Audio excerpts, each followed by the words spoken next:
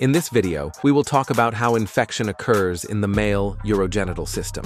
Here we see the urethral lumen. The microbes enter the urinary tract through the outer opening of the urethra, and they progressively go up the lumen of the urethra.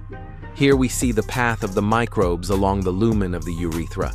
The microbes enter the prostatic segment of the urethra, and then the infection of the prostate begins.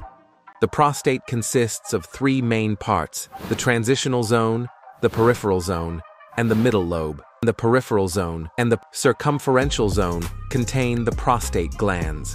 We will mainly focus on the prostatic glandular tubules. We show how the microbes ascend the lumen of the urethra and via the pores of the prostatic glandular tubules at the level of the prostatic segment of the urethra. The microbes ascend the lumen of the prostate glands. They reach the concave parts of the prostatic glands, and that is where the inflammation begins to develop. The inflammation will then lead to the thickening of the walls of the prostate.